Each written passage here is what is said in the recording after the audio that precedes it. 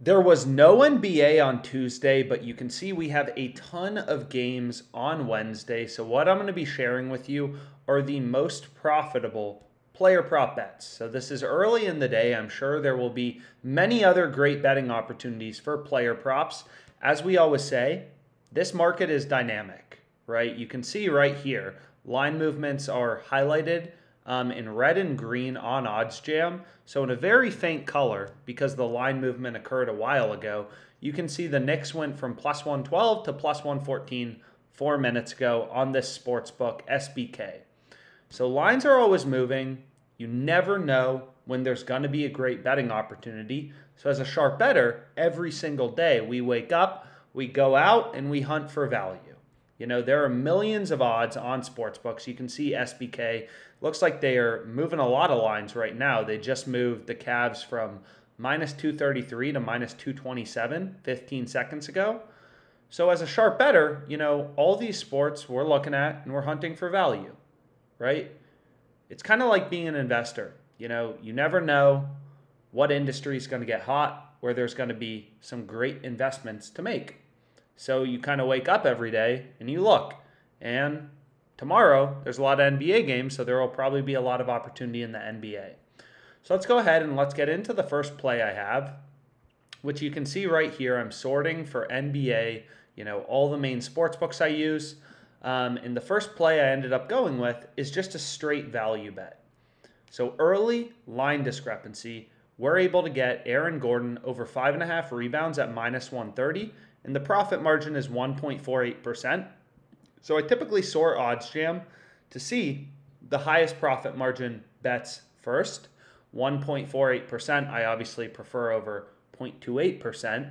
And what you're going to notice is minus 160s on every other sports book.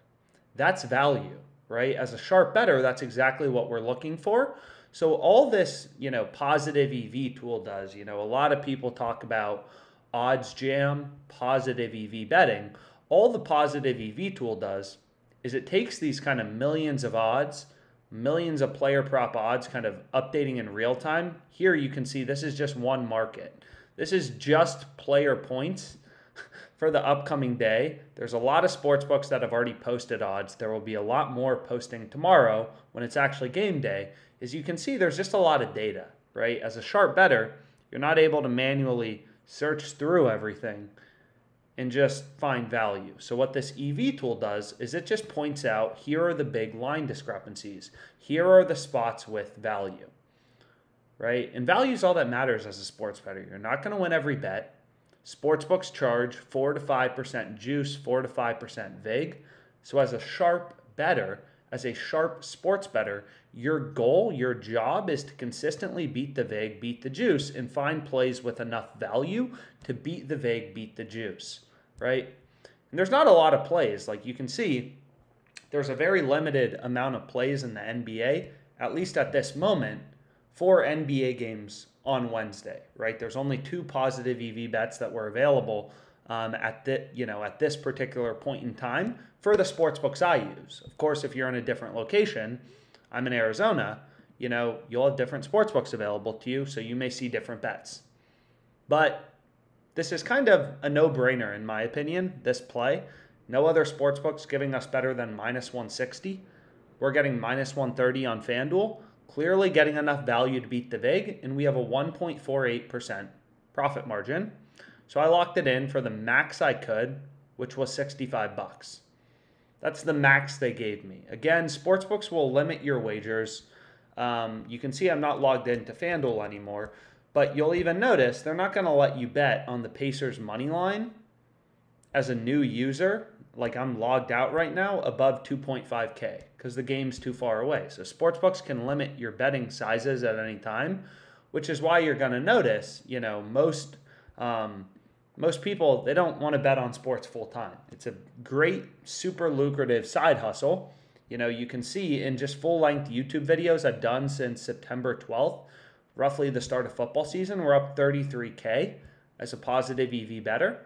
And there's been stretches, there's been downs. We started out downs. There's been ups, downs, right? There's been variance. As a sharp bettor, you don't win every day. So it's about understanding variance, being able to deal with it, and just sticking to following the math.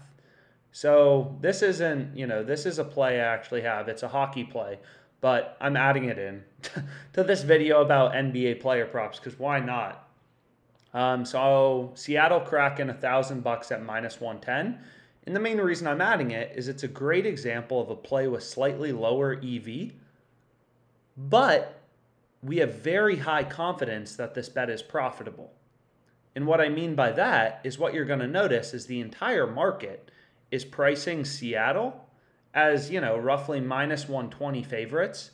WinBet has almost no juice. They only have 5 cents of juice in their market for some reason. And we're getting this -110 on Seattle. Clearly a no-brainer play, right? Looks great to bet online. The Betfair exchange, 2 very sharp sports books. We want to use all these bookmakers as data points of where the line should be set and hunt for value.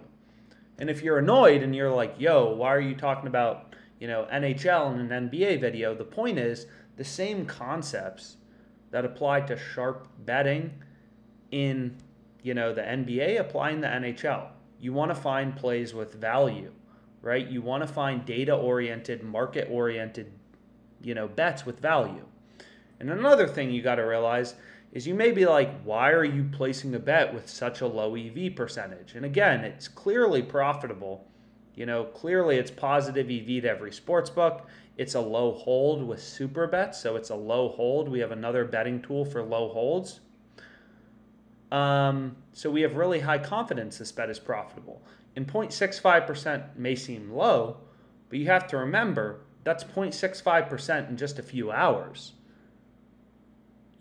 Like the stock market returns 8% a year with tons of risk. If you could even get 1% returns a day with OddsJam, assuming no compounding, 365% returns every year, not bad, right? So it's all about finding plays with an edge and understanding that there will be some downs, there will be some ups, but everything's up and to the right over time. I actually like to show you can now sync your sports books with OddsJam, so you can directly link sports books. So Prize Picks, WinBet, Caesars I ended up linking, and this will show you your profit and loss over time and automatically pool, which you'll see right here. It says automatically synced from Sharp Sports, right? It'll automatically pool your bets, wins or losses, and just grade them as wins or losses. So it's very easy to get a sense of your profit and loss. And I mean, as a sharp bettor, it's hard sometimes if you lose a few bets in a row to be like, okay, does following math and intuition and logic make sense and make money long term? So it's very helpful to track your bets over the course of a few thousand, right? Because you'll notice there will be some downs, there will be some ups, exactly like all the plays we've given out. This graph, it's not just up and to the right, it's up and to the right over time, kind of like the stock market, right? It's like investing. So this is a play we want to be all over. The final bet I ended up going with, another NBA player prop, so now we're back to the NBA, is Al Horford over 9.5 points. You can see FanDuel's the only sportsbook with the under favored. Clear market discrepancy, clear value. So at a different point in time, you can see there were different bets available. There was a good play on the Bucks. The market's dynamic. You got to get in quick, right? You got to move. The more you look for sharp bets, the more time you put in, the more money you'll make. We made $33,000 over the course of, roughly 2 months. If I would have been on OddsJam more, making more YouTube videos, on live streams we're up 10K. If I would have done more live streams, we'd likely be up more money. So it's really about time put in as well.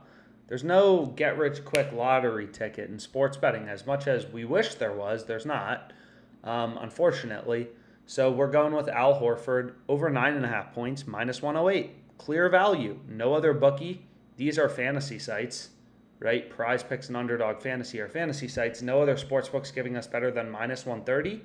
Clear value at -108. We have high confidence because there's 1, 2, 3, 4 sports books where we're getting, that are all telling us the same thing. Yo, this bet should be -130. And FanDuel's just over there giving us -108. It's like we have all these stock exchanges telling us a stock should be worth $100, and FanDuel's letting us buy it for $75. It's like, that's a no-brainer. Clearly we want to do that. It's because it's logical.